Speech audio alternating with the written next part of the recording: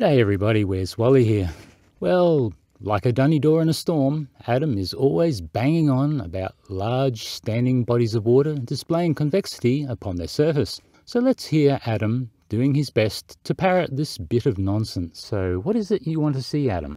For some reason the Globe believers don't want to do the water demo that Dell's been pushing and Dan Pratt recently. Perhaps it's the results. Maybe they find that test a bit boring. But I suspect it's the results they don't like, hence they're not really too enthusiastic about it. But there's no excuses here.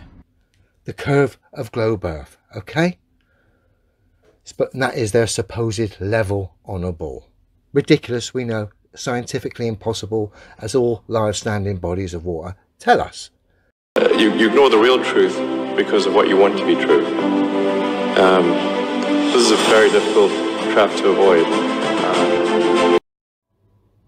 I fell for it as well, Elon. I wanted large standing bodies of water to have the ability to display convexity upon its surface. It can. Oh, mind blown, mind blown. That unlocks the mysteries here and proves that standing bodies of water can display convexity upon its surface, does it? No. Large standing bodies of water, Scott, do not have the ability to display convexity upon its surface.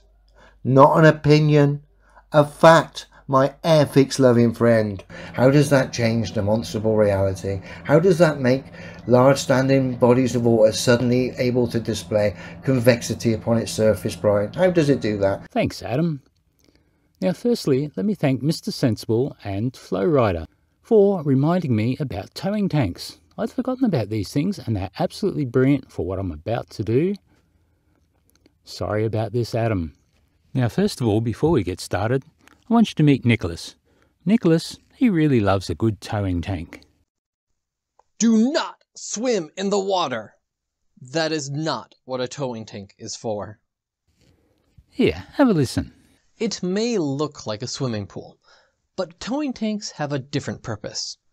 The deceptively simple act of towing models of ships down a pool of water did amazing things. It propelled the science of ship design forward. From those experiments, we obtained extremely accurate and precise measurements to reveal the bountiful world of ship hydrodynamics. Today, we discuss a central tool in the field of ship design, the towing tank. Towing tanks are experimental facilities used to test models of ships. The basic idea is that you have a pool of water, you have a model of a ship, you tow the model down the pool of water with some sort of towing mechanism, and you measure the force on the model during this process. Now, that sounds simple. The catch is that during this whole process, it's a very finely controlled process. You're doing very precise and accurate measurements the whole time. The beginning of the towing tank starts back in history. William Froude argued for the very first towing tank to predict ship resistance back in 1870. Now back then, it was much easier to move the model than to move the water.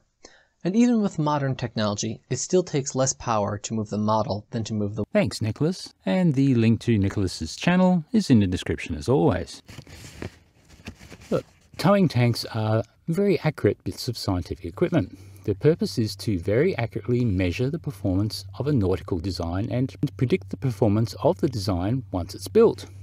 Now, you can imagine a multi-million-dollar ship design that doesn't perform when built would incur huge penalties against the designer and the builder. So they all have to get it right first time. Well, the tow tanks, they are covered and temperature controlled to a fraction of a degree, and needless to say, they are level. And the moving frame has to be exactly the same distance from the water for the full length of the tank, or 600 meters of it, in the big boy's case. Now we have the perfect setup for Dell's challenge. Yeah, I did say Dell's challenge. So I can detect curvature on a body of water over a mile. Amazing minds, these people, aren't they? Absolutely phenomenal. Why, thanks, Dell. Now look, I know Adam has been championing this thing for a long time, but come on, let's face it. He didn't think of it. We know that for sure. Why do you reckon, Adam? You smart enough to think of this? I've got very basic understanding, so you might have to bear with me. So we all agree that the water is level, but in reality, level isn't straight. So if the towing tanks are built to follow the Earth curve and are not straight, then I guess we have the evidence of convexity that they all say they want, and yet will not do any research to find it. So, do the various facilities state that they are not straight or allow for the curve of the Earth? Let's have a look. Exhibit 1. Well, it seems Southampton University, with their 135 metre long tow tank, were able to recognise that a level pool is not straight when it's long enough. And for those interested, there's a good explanation of exactly how they managed to get those rails perfectly parallel to the water. Hint, they actually used the water level. Exhibit 2. And this 500 long Umberto Puglisi tow tank in south of Rome, it follows Earth curve convexity too, and it's displayed upon the surface of the water. Too easy, Adam. Barely an inconvenience. Exhibit 3. The B600 towing tank at the DGA's Hydrodynamics Centre at Val de Riel, something like that, in Normandy. I guess that's France. And guess what? It follows the curve of the Earth. Let's have a look at it in action.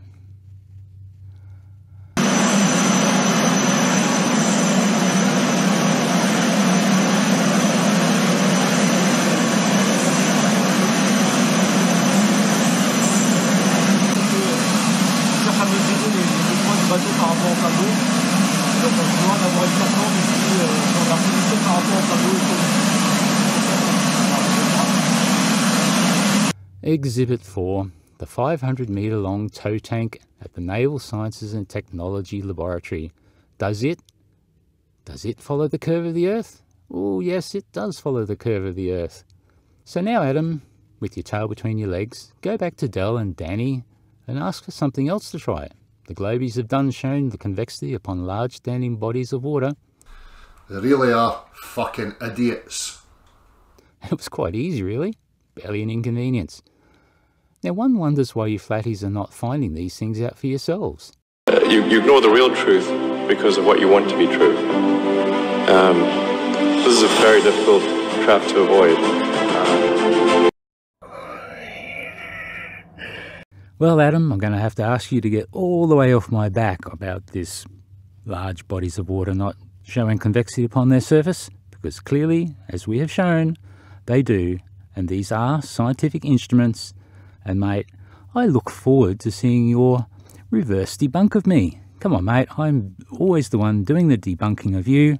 How about you do us all a favour and see how well you go doing a debunk of the old ping pong Wally. Give it a go, mate, and see if you can manage it.